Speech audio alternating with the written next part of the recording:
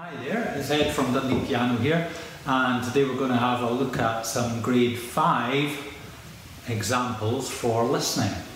And they call it Aural Test, or listening and singing, I like to call it, because that's basically what you're doing.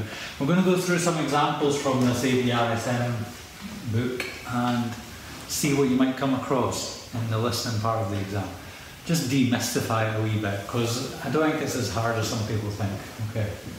Right, the first part is to sing or play from memory a melody that you'll hear twice. Okay, here's an example.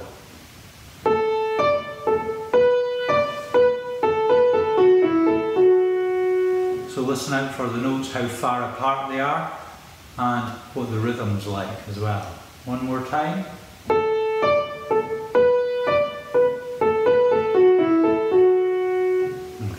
So you want to be singing or playing the la la la la. You know, those big jumps at the start. They're bigger than previous grades, okay? The jumps are going to be maybe thirds or fourths, maybe this one. La la la.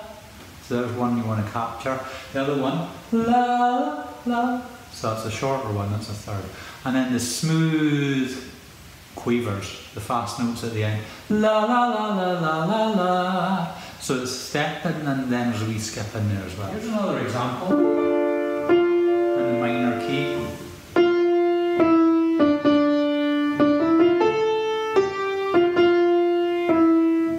So listen for the profile of the notes, pitch-wise, and the rhythm as well. One more time.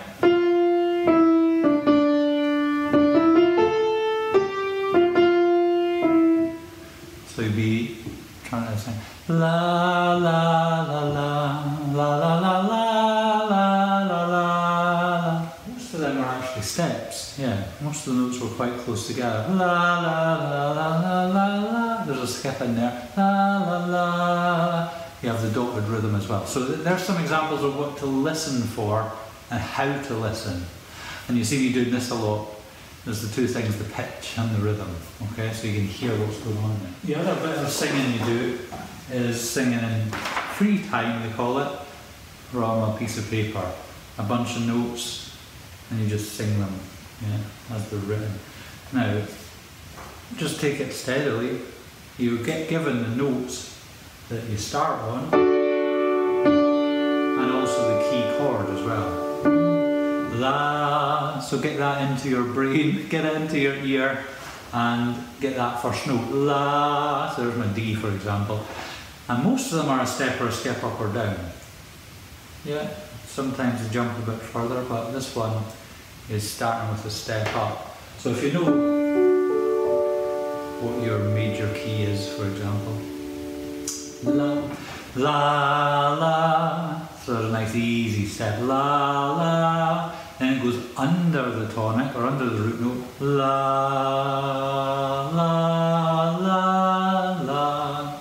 Yeah, so we're going up, we're skipping down, we're skipping up again, and then going up, and then skipping down again. So la, la, la, la, and then la, la.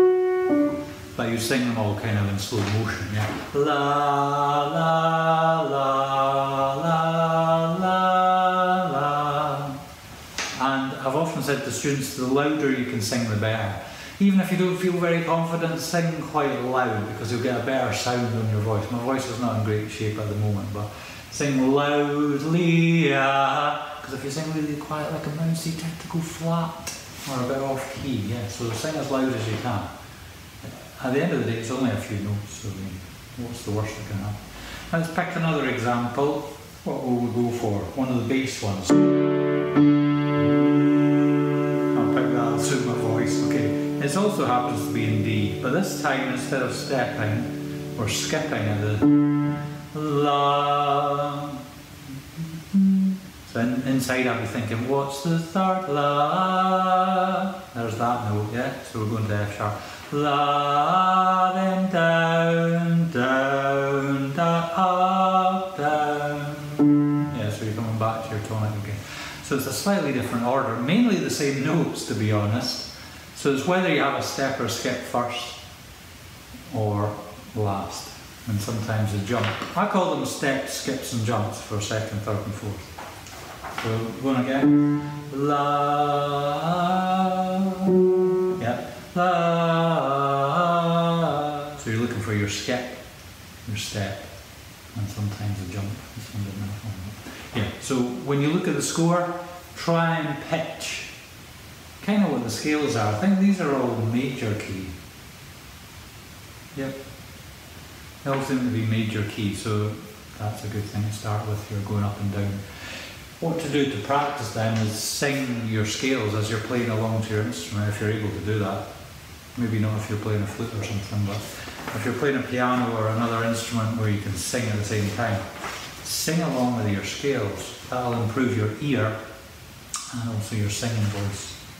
There only is one other section, C, so that's your listen to a piece and answer questions about the style and the period and maybe the dynamics or the character or all these different kinds of things, right? Listen for the dynamics, right? Okay.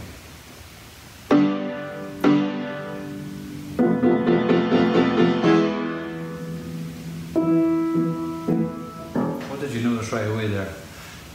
Hopefully you could hear it's pretty loud, very loud in fact at the start, and even louder, and then suddenly went soft. So that's the kind of things you're listening out for. What changes? And what's the kind of range of the dynamic?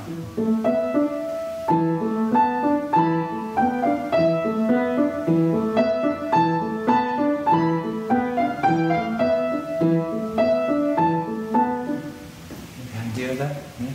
So you're listening out for how it's played, the texture of the music, what's going on, what are the hands doing, and what's the melody doing, the accompaniment. Are there ornaments? Did you hear that ornament there? Yeah, a little mordant in there, a little wiggly note. Yeah, and that kind of goes along like that for quite a while. And then at the end it's back to...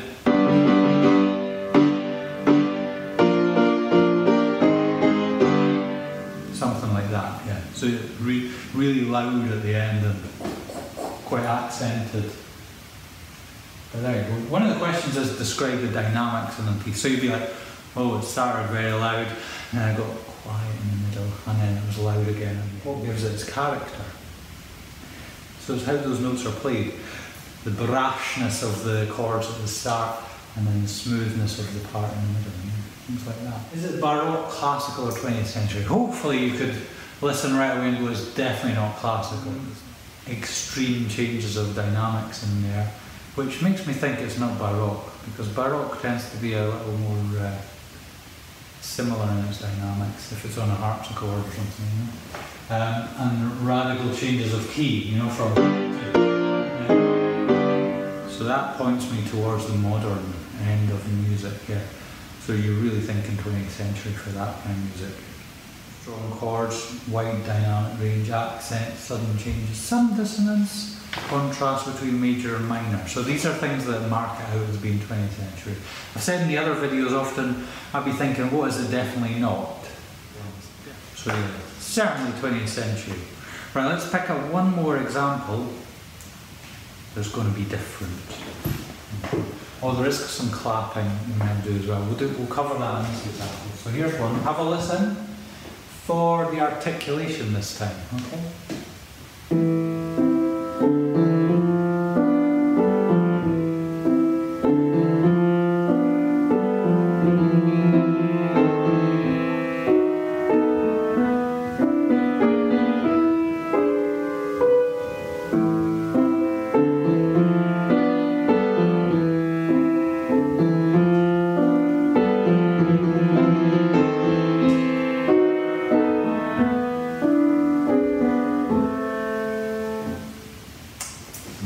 Yeah, I like that. Okay, so what could you say about the articulation? Was it smooth or detached? Hopefully it was obviously smooth, yeah. Very smooth legato. Is it Baroque, classical or romantic? What do you think? A lot of pedal in there. So pedal pretty much rules out Baroque. Classical or romantic? Have a think about it. Is it regular and sounding like a bit of Beethoven or Mozart? Or is it a bit more variable, sounding more like Chopin or somebody like that? Yeah, which one is it towards? The romantic era, yeah. It's got more pedal, it's got more light and shade in the way it's played. I must admit I quite like it as well. It's a Chopin piece, yeah. What features suggest that? Now pedal's the obvious one. There's not baroque. The chords, the way the chords are played, on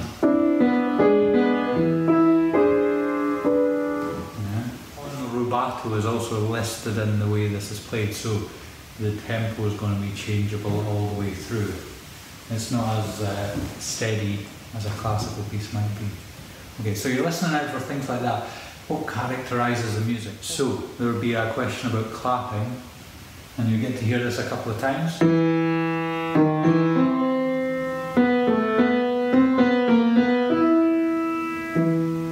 Yeah, so listen closely for that rhythm.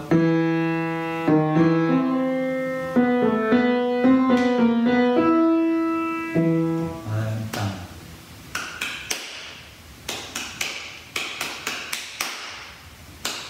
Yeah, so you're just playing the rhythm as you hear it. And you'd also be listening out, is it in 2 time, 3 time or 4 time? Could you tell from that? Hopefully you can hear it's in a 3 time, it's a waltz. I've said before the lower grade videos, 2 time is usually a march or a walk, 1, 2, 1, 2. A 3 time is usually like a waltz or a dance, a 1, 2, 3, 1, 2, 3. And then the 4 time has a longer period between the accents. So 1, 2, 3, 4. 1, 2, 3, 4. So it's a much longer bar length and also phrase length usually. So listen out for how many beats to the bar really, that's what you're listening from there. Okay, and I think we're going to round up about there, but basically don't get too stressed about the listening part.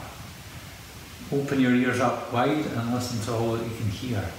And plenty of practice will help. We've got videos on here that have proven very successful for people practicing their listening, their singing, their clapping, etc, etc. And just get your ears open to as much music as you can and just sing along if you can as well. Okay, so I'm going to say bye for now, so thanks for watching and bye for now.